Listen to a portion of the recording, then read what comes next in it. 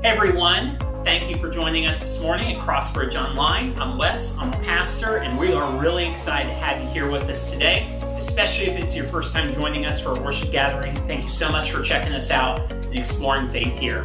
I want to let you know about a few things as we get ready to go this morning. And the first is, I'd love to invite you just to share this, hit the share link on Facebook or YouTube. Invite some folks to join with you. It's always more fun when we're able to do these things together, and we'd love for you to participate in that with some other folks who are able to help you learn and grow and bounce ideas off each other. It's just a really, really great thing, and we want to encourage you to do that this morning. Secondly, if you're new, thank you so much for being here. We actually want to bless you with just some free ice cream. It's kind of hot outside, and so some free Dairy Queen will make everyone feel better. You can just text I'm new to 850-583-0712, and we'll hook you up with all that. I promise we won't spam you or bug you a ton or anything. We just want to have a way to say thank you so much for being a part of our gathering here this morning. Finally, I want to let you know that we have a bulletin available. It's online at crossbridgechristian.com/bulletin. And if you go there, there's all kinds of scriptures, instructions, another kind of copy of some of the announcements and highlights we'll have all throughout our service today that can help guide you through this experience. And so we'd love for you to check that out there as well. With all that being said, I'm going to pass it over to Liz and Brian on our worship team, and they're going to lead us this morning.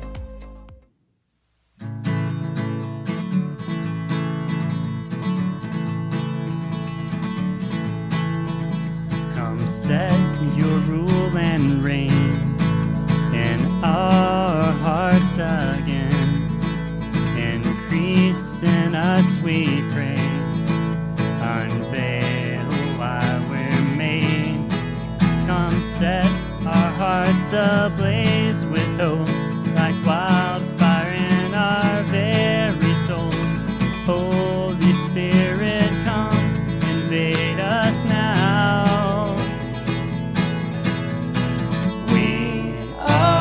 Church, we need your power in us.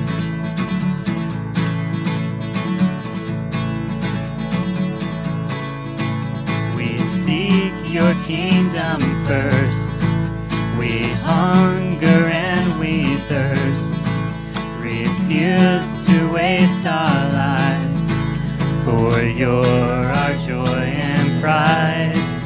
To see the captives' hearts release, the hurt, the sick, the poor at peace.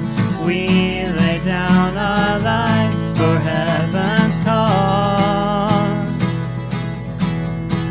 We are your church, and we pray revive this earth.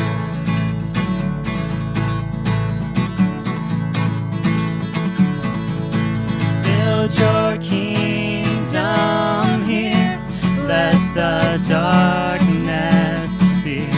Show your mighty hand, heal our streets and land. Set your church on fire, win this nation back. Change the atmosphere, build your kingdom here, we pray.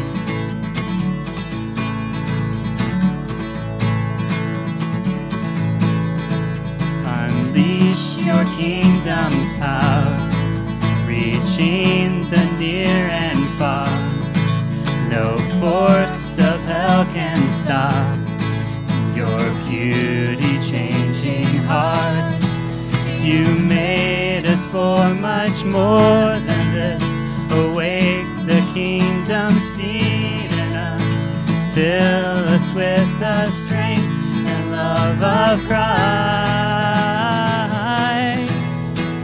We are your church, and we are the hope on earth.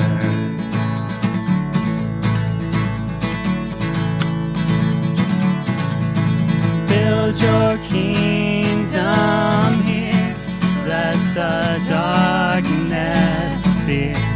Show your mighty hand, and heal our streets and land. Set your church on fire,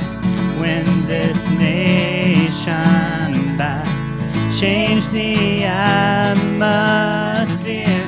Build your kingdom here, we pray.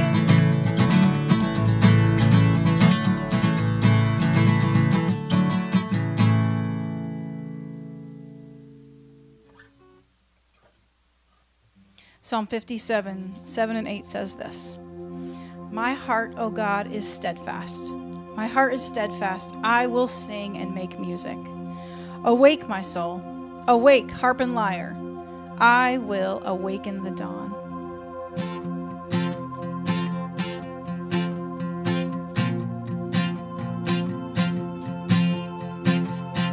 There is a sound I love to hear. It's the sound of the Savior's robes as he walks into the room where people pray, where we hear praises, he hears faith.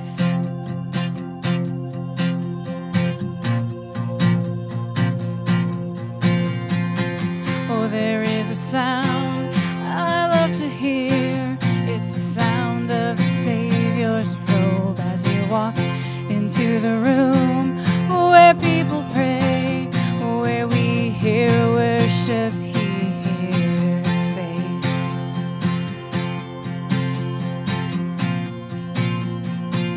Come on, awake.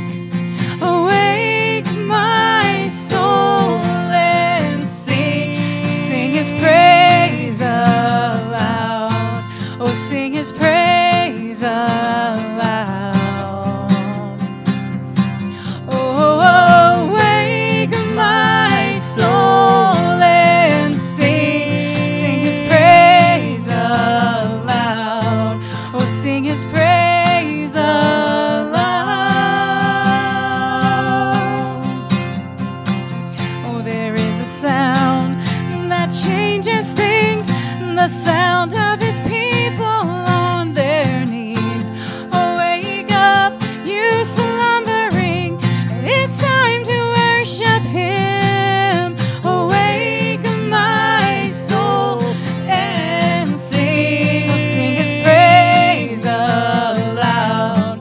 Oh, sing his praise aloud. Oh, awake, my soul, and sing, sing his praise aloud. Oh, sing his praise aloud.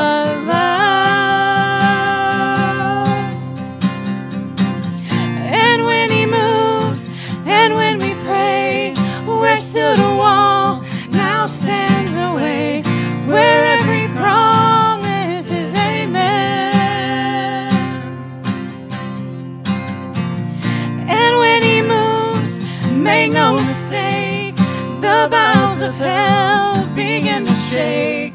All hail the Lord, all hail the King. Oh, awake, my soul, and sing. Oh, sing his praise aloud. Sing his praise aloud. Oh, awake, my soul, and sing. Oh, sing his praise aloud. Sing his praise aloud. Oh, awake, my soul, and sing. Oh, sing his praise aloud. Sing his praise aloud. Oh, awake, my soul, and sing, sing his praise aloud. Sing his praise aloud.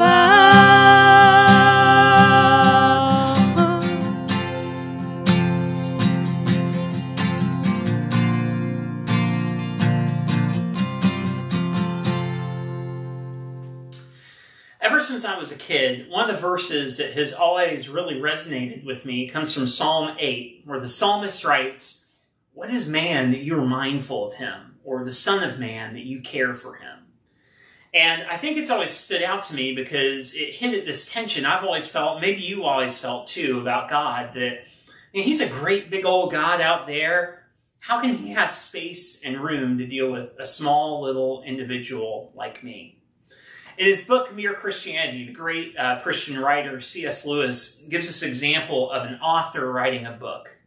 And he's trying to make the illustration that as crazy as this sounds to us, as out of this world as this sounds to us, God lives outside of space and time. He is not constrained by anything. And he compares this idea of God living outside of space and time to be kind of like an author writing a book. And that you could sit down and you could write a sentence. Mary was walking around in the kitchen when all of a sudden she heard a knock at the door. And C.S. Lewis makes this point that maybe in the book world, in Mary's world, that knock comes and immediately she has to walk to the door. But of course, to the author, he lives outside of the time he's created within his novel. In fact, the author could write, Mary was in the kitchen, and then spend hours thinking about Mary.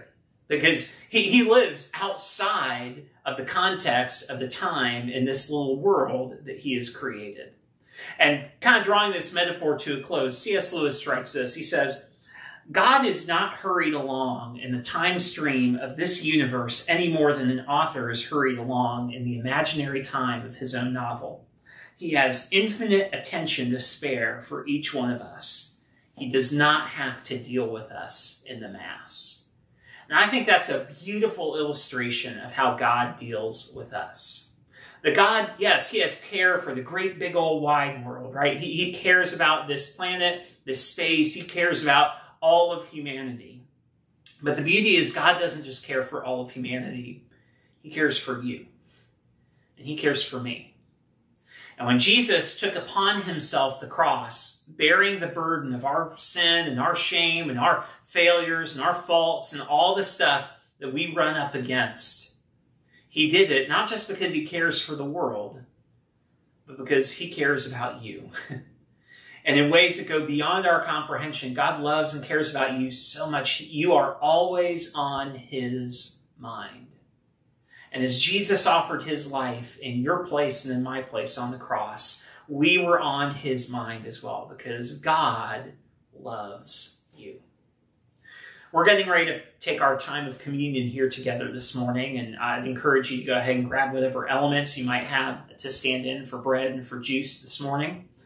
And as we take that, I encourage you to reflect on this gift of God, of God's grace, that God doesn't just deal with the world in mass, that God loves, cares about, and values you. And that is a beautiful reason for worship. Let me pray, and then we'll take communion together. Lord Jesus, we give you thanks, God, that you are beyond our comprehension. You live outside the borders of space and time. And Lord, also that you love us so much that you gave your life for us. Lord, help us to worship, to appreciate, to love, to adore, and to see the magnitude of this gift. We give you thanks and praise. Amen.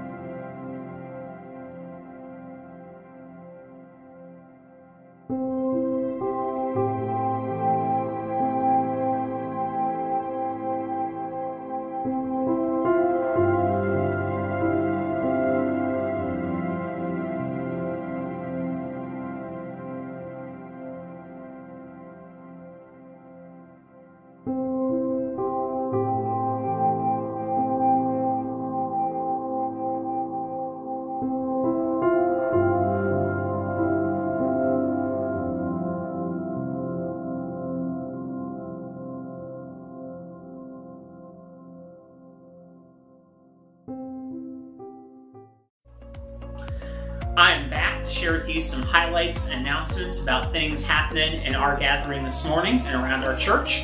The first thing is our connection card, and that's available at crossbridgechristian.com/connect. And that's a great place for you to go if you'd like to receive prayer, take a next step, if we can help you grow in your faith, or if you'd like to connect in community around here or serve somewhere, you can do all of that. Just head to crossbridgechristian.com/connect, and we'll follow up with you this week. The second thing I want to let you know about is a really big highlight for us. We are planning on regathering together in one service as a church next weekend, September 20th. This has been a decision a long time in the making. Many of you have participated in our surveys and stuff we've done to try and engage people's interests. We've been keeping a close watch on COVID cases in our community. And our leadership team has prayerfully and thoughtfully decided that next weekend we've got the preparations in place and we are ready to go and ready to be a part of it. And we want to invite you to do that with us. We have all of our regathering guidelines and safety procedures available in a website we've created to help you feel comfortable and ready to engage this process. That's all at crossbridgechristian.com/regathering. Just a couple key highlights for us. We're going to have masks at all of our worship services from everyone, myself included. We're going to have temperature checks as you come in, which is actually part of Leon County Schools policy. We will have increased and enhanced social distancing and even the ways we enter and exit the facility to try and make sure that we're doing our best to keep everyone safe. You can see all the details of our plan, again, at that website we've created. Just one word here as we kind of head into this next chapter as a church. There are kind of two things that are functioning together here. One is kind of some systemic processes, and the other is some good old-fashioned self-policing, okay? We as a church want to do everything that we can to create the systemic processes that are going to keep us safe. That's stuff like asking everyone to wear a mask, doing temperature checks, having enhanced distancing and stuff like that at our services. Those are things that we want to do to make sure that we have all the systems in place that we can to be able to keep folks safe, okay? But this is also going to require some self-policing from you, right? All the systemic measures in the world don't make any difference if we aren't good at taking personal responsibility for enforcing them. So please, I encourage you to go to that website, again, crossbridgechristian.com/regathering. Familiarize yourself with those procedures so you're ready next weekend. And of course, if you have any questions, please reach out, contact us, let us know, fill out a connection card. We want to be helpful to you throughout this process. Of course, as we've always said, those of you who are not comfortable yet to regather, that's totally fine. That doesn't make you a subpar Christian. That doesn't make you a second-class citizen here. We will continue to have online gatherings available for you. We will continue to offer our services online until you feel safe coming back. We do not want to force you into a situation where you're uncomfortable until you are ready to engage with that. So please, please, please use caution and discretion as you see fit. But I'm excited for our church to move into this next chapter. As we hopefully regather and get into that rhythm on September 27th, which is actually the second weekend we'll be back from regathering, we're going to have another blood drive. The big red bus is going to be out at Oak Ridge, and so literally you can come to church, give blood, go worship, do whatever you want there. We'll have times available from 8:30 to 1:30 on Sunday, September 27th, and you can sign up for a slot at crossbridgechristian.com/blood drive. We'd encourage you to give and to be for Tallahassee and to make a difference in our community. Finally, I just want to remind you about giving. You can give online at crossbridgechristian.com/give. You can text an amount to 84321, or you can give by mail at the address on the screen. Your giving accomplishes a number of things, but one of the really cool things we're celebrating right now is we have actually sent two of our very own, Donovan and Sarah Grice Fitzgerald, are working with a mission organization called New International, and this week they hit a really key fundraising number. We are so proud of them. They are one of the missionaries that we actually support as a church. When you give here, you aren't just helping disconnected people connect to God right here in Tallahassee. You are giving to support the work of God happening all over our country and all over the world. So thank you so much for giving, and we'd love to encourage you to do that today. Today's message is going to be presented to us by Jason Fudge, one of our leadership team members, and he's going to wrap up our Taking Responsibility series. I'm going to turn it over to him right now. Good morning. My name is Jason. I'm a member of the leadership team here at Crossbridge. Thank you for joining us today. About a month ago, Wes asked me if I'd be willing to speak today, And I do what most people do when they're confronted with something outside their comfort zone. I ignored it. Then he asked me again a week later, and I told him that my initial response would be to say no, because normally I have this prompting that makes writing the sermon just a little bit easier, and I didn't have anything. I was also feeling kind of lazy because I didn't want to do the hard work of studying, preparing, and practicing to give the sermon. But another part of me wanted to say yes, because I knew it would lead to my personal growth, and hopefully yours as well. So I reluctantly said yes, still not knowing what I was going to talk about. Then a week later, he sends me the topic, the parable of the talents. And as I began to study and read, I realized how much it applied to the very situation I was struggling with. It was the prompting that I was looking for. The parable of the talents is the last in a series of parables by Jesus in the book of Matthew. Jesus used parables to make his message easier to understand. It begins in Matthew chapter 25, verse 14. For it will be like a man going on a journey, who called his servants and entrusted to them his property. To one he gave 5 talents, to another 2, to another 1, to each according to his ability. Then he went away. At the time of this parable, a talent was a unit of measure. The exact amount isn't that important. What is important to know is that even 1 talent was very valuable. So each servant got something very valuable. However, because we're human, we like to simplify things and say that the first servant received 5 times as much as the third servant, and the second servant received twice as much as the third servant. We get hung up on the differences, and we begin to compare. So when we look around at what other people have been entrusted with, we compare. It is so easy to get caught up in the comparison game by focusing on what we don't have instead of being faithful to what we do have. When I look around, I can say, everybody sings better than me, he has more money than me, or this person has more stuff than I do. Sometimes we even say, I would like to be more like that person. When we focus on our perceived deficiencies, we can use that as an excuse for our inaction. And this irresponsibility doesn't just affect those who have less. It can also affect those who seem to have more. Benjamin Franklin said that the person who is good at making excuses is seldom good at making anything else. When I look around at people who have less than me, I can think I'm doing great at maximizing what God has given me because I'm looking at the quantity, not the quality of my effort. Whether we've been entrusted with a lot or what we perceive to be not enough, we should never undervalue it. Jesus tells us in Luke that the servant who knows what his master wants and ignores it, or insolently does whatever he pleases, will be thoroughly thrashed. But if he does a poor job through ignorance, he'll get off with a slap on the wrist. Great gifts mean great responsibilities. Greater gifts, greater responsibilities. Some are given less, some are given more, but all are given much. There is this tactic in counseling where they try to get to the heart of an issue, where they repeat the question. You may have experienced this when someone asks you, how are you doing? And you say, fine. Then they ask you again, how are you doing really? And then you open up. Well, we're going to use that tactic today when we ask ourselves, am I maximizing what God has given me really? Now, at the end of verse 15, we see that the master just went away. He distributes the talents, and then he just goes away. We don't know why, but like most of life, it's because we don't see the whole picture. We don't see all the time that the servant has spent under the master, learning his ways and knowing what he wants them to do.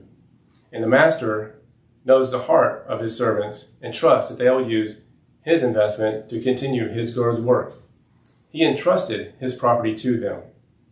Now, I don't know about you, but God doesn't always give me explicit instructions with the resources he has given me. So what do we do when we're not exactly clear what God wants us to do with the resources he has entrusted us with? Well, Dallas Willard says that in many cases, Our need to wonder about or be told what God wants in a certain situation is nothing short of a clear indication of how little we are engaged in His work. In other words, when we know the heart and ways of Jesus so deeply, managing His resources well is second nature. So if you're struggling with what to do about what God has given you, examine your relationship with Him. Get to know the Father, and what He wants you to do with His resources will become clearer. So they didn't have clear instructions, and they didn't quite know when He was going to return. But he who had received the 5 talents went at once and traded with them, and he made 5 talents more. So also he who had the 2 talents made 2 talents more. But he who had received 1 talent went and dug in the ground and hid his master's money.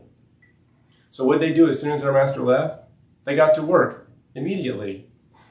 The second servant didn't complain and say, well, I could really do a lot more if I had 5 talents. And the third servant didn't say, well, count yourselves lucky because I only have 1 talent. Now, I say the third servant didn't do anything, but he did bury his talent in the ground, which is doing something. It does take some action to keep yourself in your comfort zone. Trust me, I know. Whenever I am procrastinating on an opportunity, I have to wrestle with the excuses that I've made up on why I shouldn't do it. Or I have to appease the promptings of my heart by saying, well, if they're still there when I get back, or if they ask me again, then I'll help them. Out of fear, we're choosing to let others make the decision. So let's see what happens when the master returns. Now, after a long time, the master of those servants came and settled accounts with them. And he who had received 5 talents came forward, bringing 5 talents more, saying, Master, you delivered to me 5 talents. Here, I have made 5 talents more. His master said to him, Well done, good and faithful servant. You have been faithful over a little, I will set you over much. Enter into the joy of your master. And he also who had 2 talents came forward, saying, Master, you delivered to me 2 talents. Here, I have made 2 talents more.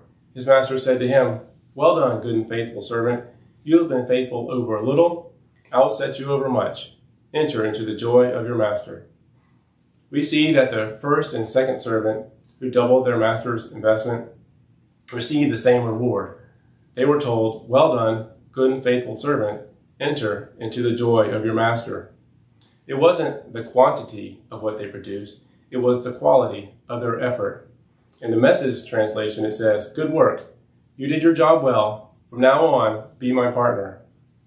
By fulfilling their responsibility to the best of their ability, they were able to change their relationship from servant to partner. And that's what God wants us for us too. He wants us to partner with Him in His work. Now we get to the third servant. He doesn't do what we learned the first week of this series, that you are 100% responsible for 100% of the decisions that you make. Instead, he blames the master. I know you have high standards and hate careless ways, that you demand the best and make no allowance for error. I was afraid I might disappoint you, so I found a good hiding place and secured your money. Here it is, safe and sound, down to the last cent. In hindsight, it is easy to question the investment strategy of this third servant. But sometimes I do the same thing. I say, God, you got the wrong guy. What if I can't help who you're asking me to help? What if I can't deliver on time? What if I fail? What if I'm not good enough? We all live like this sometimes. We live cautiously. We let pride get in our way. We compare ourselves to others and determine that we're not good enough, or we worry about what people will say, and so we do nothing. And the master replied, You wicked, lazy servant. So you knew that I harvest where I have not sown and gather where I have not scattered seed? Well, then you should have put my money on deposit with the bankers, so that when I return, I would have received it back with interest. We know that comparison is the thief of joy. It not only steals your present joy, it can also steal your future joy. The master says, So take the talent from him and give it to him who has the 10 talents. For to everyone who has will more be given, and he will have an abundance. But from the one who has not, even what he has will be taken away. And cast the worthless servant into the utter darkness. In that place there will be weeping and gnashing of teeth. So again we ask ourselves, am I maximizing what God has given me, really? If you're like me, you may not be entirely sure about what God has entrusted you with. So there's a couple ways to help you find out. The first is to take a spiritual gifts assessment. There's a link below, and then there's one in the description. A spiritual gift is a special ability that you use to help bless others. The assessment is a series of statements that you rank on how well they relate to you. There are no right or wrong answers. The next way to discover your spiritual gift is to listen to what God is telling you you're good at. Maybe you feel your heart prompted whenever you are presented with a certain situation, or God is using someone to tell you you have a gift. Now, before you dismiss this step too quickly because you're struggling to write something down, I like how Eugene Pearson drives this point home in his translation of Paul's first letter to the Corinthians. Each person is given something to do that shows who God is. Everyone gets in on it. Everyone benefits. All kinds of things are handed out by the Spirit and to all kinds of people. That's right, everyone, including you and me. We're each given something to share with the world, but sometimes we don't realize how valuable it is because we compare it to others. So maybe you didn't write down that gift you thought of, or you wrote it down with some hesitation. They say that the best way to determine the value of something is to see what the market says. So sometimes with our gifts, we should put more trust in the value that others place on it instead of the value that we place on it. If I didn't trust the value that others place on me, I wouldn't be speaking before you here today. You know how sometimes when you're presented with an opportunity and you say, well, that's not right for me, but you know who would be great at that? Well, this is the appropriate time to do that. Whether you're at a watch party or watching from home, if you're thinking about somebody that has a gift, let them know. Let them know after the watch party, or call or text them later on and encourage them to use that gift to bless others. Even when we know the gift we have and we truly value it for what it's worth, we can still be afraid. A lot of the opportunities in my life are beyond my skill, beyond my experience, and definitely beyond my comfort zone. But I remember the story of Moses in the book of Exodus. There, God wanted to use Moses to lead his people out of Egypt. But Moses thought God had the wrong guy. So he tells God, "Oh Lord, I'm not very good with words. I never have been, and I'm not now. Even though you have spoken to me, I get tongue-tied and my words get tangled." But God didn't choose Moses because of his abilities. He often chooses people who are weak so that they have to rely on him. He asked Moses, "Who makes a person's mouth? Who decides whether people speak or do not speak, see or do not see, hear or do not hear? Is it not I, the Lord? Now go. I will be with you as you speak, and I will instruct you in what to say." God tells Moses that the mouth that you're worried about getting tongue-tied, well, I made it, and I can use it. Just trust me. So the next time that you're struggling with some of these same fears, remember Moses and God's patient response. Trust that God has given you everything you need to accomplish what he's asking you to do. The master in the parable wanted the servant to do something more than passively preserve what they'd been given. He wanted them to use their skills and abilities toward a productive end. The servant who had 5 talents had everything necessary to produce 5 more. The servant who had 2 talents had everything necessary to produce 2 more. Even the one who only had 1 talent had everything necessary to produce 1 talent more. Whatever you have is enough to accomplish what God is asking you to do. We don't get the chance to choose the opportunities that are presented to us, but we do get to choose how we will respond. Now, responding the way that God wants us to is not always easy. The key is to stay faithful and let God take care of the success. We can act like the third servant and bury our talent when we worry about what other people will think or our own performance and shy away from the mission. It's easy to be discouraged when we focus on success instead of being faithful. I get discouraged. I lead a community group, or at least I did until the pandemic, and then I let Zoom fatigue be my excuse for not meeting because there weren't enough people logging in or the meeting didn't go as well as I'd hoped. I even put conditions on my response by saying, well, we'll meet again whenever we can meet in person. But God isn't asking us to wait for the if and when. He's calling us to the here and now. Am I maximizing what God has given me? Really? In a few weeks, all of us who call Crossbridge home will get the opportunity to put this into practice. When we begin to meet in person, it will be easy to be discouraged because of low attendance or because it just doesn't feel the same because of the safety precautions we put in place. There will also be opportunities to serve. So I leave you with Paul's words to the Galatians. So let's not get tired of doing what is good. At just the right time, we will reap a harvest of blessing if we don't give up. Therefore, whenever we have the opportunity, we should do good to everyone, especially to those in the family of faith. Let us pray. Lord, thank you for the gifts that you give each one of us. Please help us to see ourselves the way that you see us, Lord, and to give us wisdom to know our next steps. Please help us to see these opportunities as a chance to partner with you and to enter into your joy. Please strengthen our resolve to continue the work that you have called us to do. In your strong and powerful name we pray. Amen. Thank you for joining us today, and I hope to see you in person soon. During this next song, take a few minutes or moments to think about someone that you believe has a talent or a characteristic that God has entrusted to them and that they use really well or do really good at, just as a way to encourage our church. So just put that in the little chat, either during or at the end of this next song.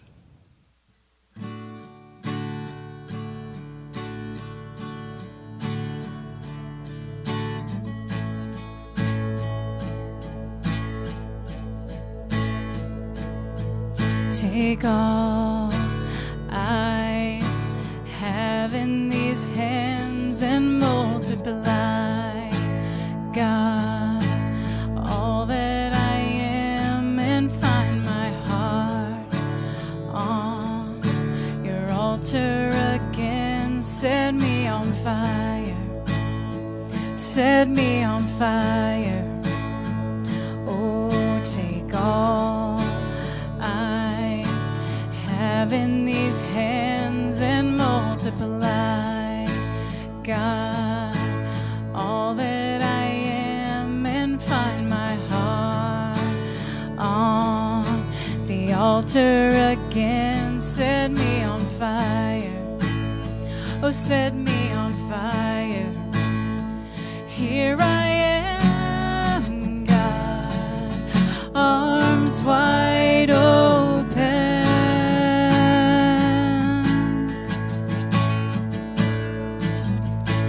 Pouring out my life, gracefully broken.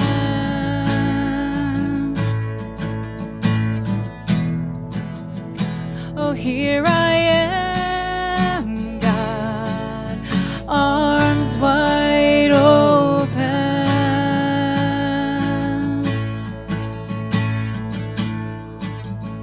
I'm pouring out gracefully broken.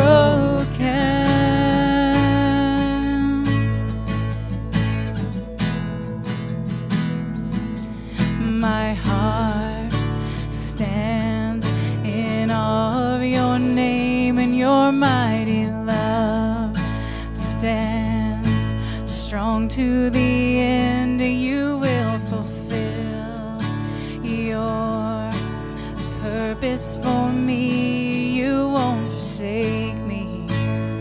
Oh, you will be with me. Here I am, God, wide open.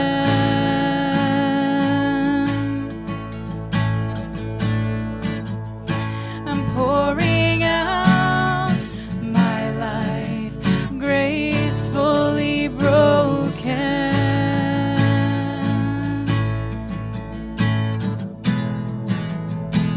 Here I am, God, arms wide open.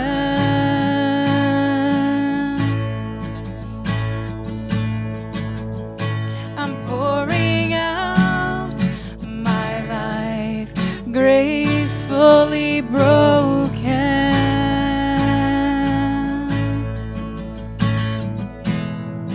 It's all to Jesus. All to Jesus now. All to Jesus now. Holding nothing back. I'm holding nothing back. I surrender.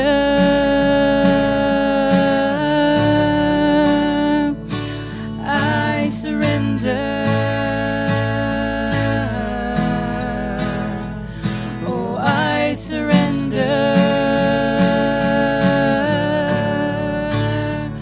Oh, I surrender. And here I am, God, arms wide open.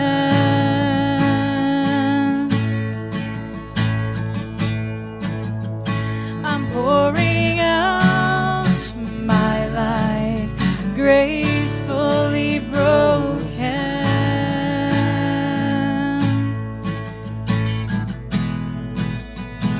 Here I am, God, arms wide open.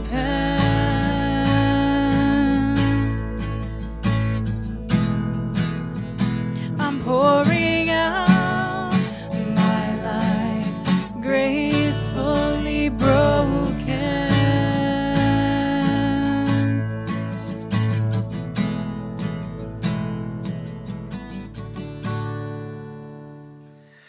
That is all for us this week. A reminder, check out that spiritual gifts assessment that Jason talked about. We got the link where you can do that right there below for you. It could be a really great way for you to plug into a particular passion and mission that God has for your life. And again, a reminder, we are looking to regather next weekend. We're excited to do that for you. Please check out the regathering guidelines online at the link below. If you're interested in serving and being a part of helping us get that going, we could definitely use some extra hands for that, no doubt.